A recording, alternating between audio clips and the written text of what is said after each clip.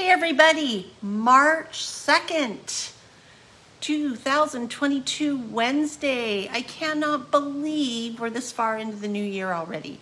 Hope you're having a great week so far, and we're midway through points, so that should be another fun thing to look at as the weekend comes closer.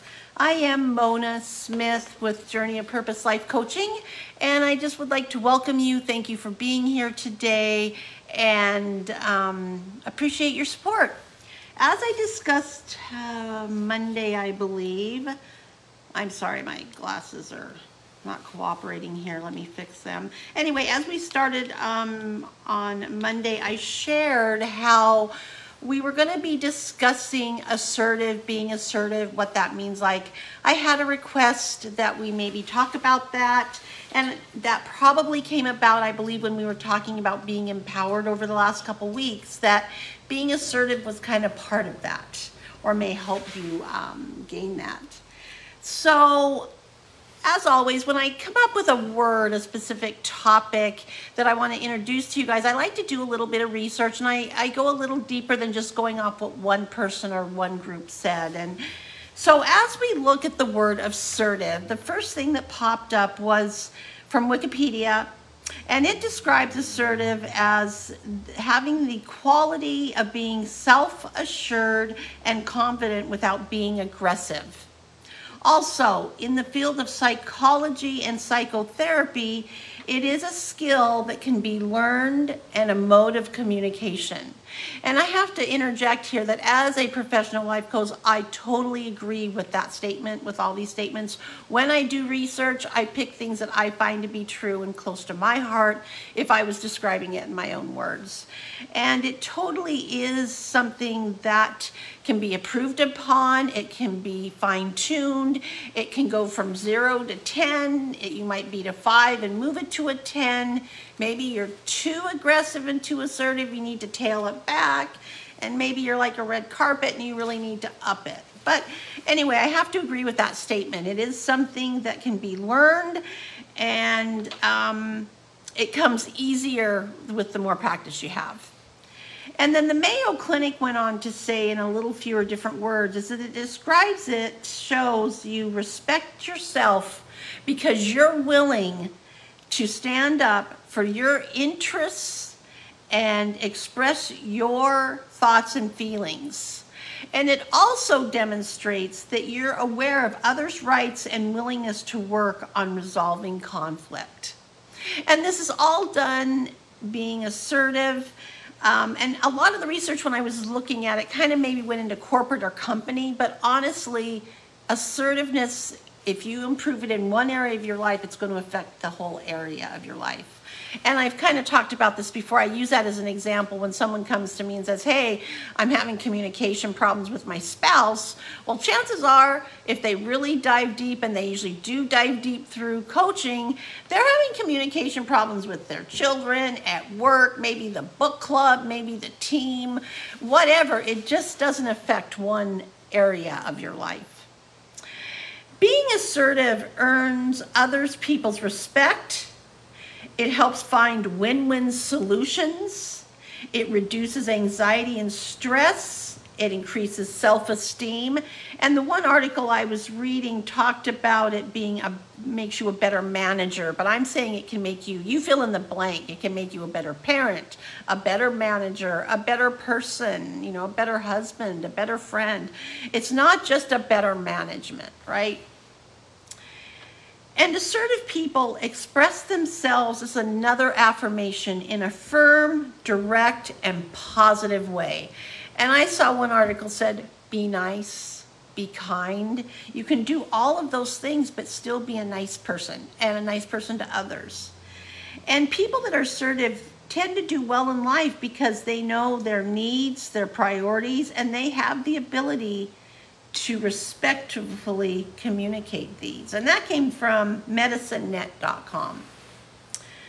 So as we go along, I'm curious today, in the box below, on a scale of 1 to 10, 1 being, I'm kind of like a red carpet, right? Everything can just roll right over me. To 10, I'm assertive in a healthful way. I could teach a class on it. I can, set that example. I bring this into my life. I'm curious, where do you see yourself at? On a scale of 1 to 10. Put it in the box for me today. And as we end, there are 5 characteristics that rate high that people notice about someone being assertive. And those 5 characteristics are confidence in oneself. Hey, Anne, thank you for joining me. Confidence in oneself. It says themselves, but I'm saying it now like I'm talking to you. And I thought it was kind of funny, the example they used was, and this comes from peakcounselinggroup.org, so there's counseling. And the one example, and I've known people like this, I had to giggle when this was the example, but someone might say to you, what's your favorite food? Where do you want to go out? And I don't know, you pick, you choose, I don't care. Now, once in a while, I think we all have those days where we just don't care, we don't know. But when it's a common denominator, that whenever someone asks you that and you're just easy to give away your opinion, your view, go ahead and choose, that's where there might be some red flags that you need to work on your assertiveness. You need to start forming your own opinions, okay? Number 2. Respect others' opinions. And these might be a conglomerate of what we've already discussed, but I thought we'd end today as kind of a follow-up to what we've discussed. So, an assertive person will respect others' opinions. And that's because they're so confident and they know their priorities, where they stand, what they feel, that they don't need to insult or degrade someone else to feel better about their choices, their priorities.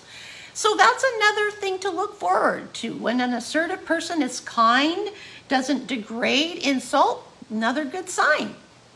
Number 3, the ability to validate others' feelings. And that's kind of what we just talked about a little bit, but the example that they shared and I liked was, there are so many hot topics out there, and I don't want to get into a hot topic. And I probably don't even have a very good example, but there's just comes a time when there's a conversation taking place between an assertive person and maybe, we could call aggressive person, where they come over too strong, depending on the situation. But, if you make one statement that you're firm on, these are my beliefs, and someone else comes up, well, the assertive person isn't going to say, you're so stupid, why would you even say that, why would you think that?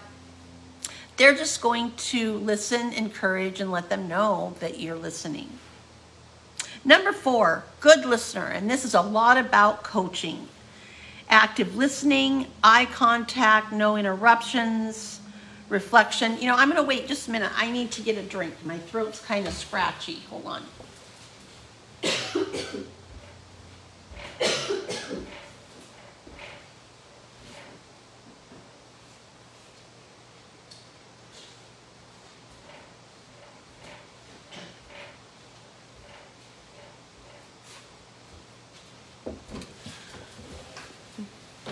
Thank you for that. I usually have a drink right by me. Thank you, Margot, for watching. I don't usually get up like that, but I appreciate you letting me get a drink. I must be talking too much today. But anyway, the good listener, active listener, they talked about couples counseling where active listening, eye contact, no interruption, and reflecting and going back to make sure that they've understood what the other person is saying and that they're on the same page. If they're not showing those things, then their assertive behavior needs to be improved on.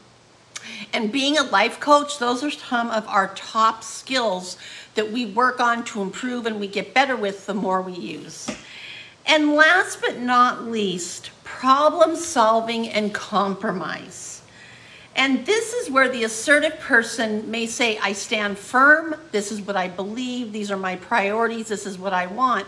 However, I hear you, I see where you're coming from, I understand your view, and they come up with a compromise. Now, compromise, usually no one quote unquote wins, but at least everybody's heard, they felt heard, it's in a positive environment, they understand, and they understand compromise. Sometimes everybody has to compromise. There's not a true whole winner.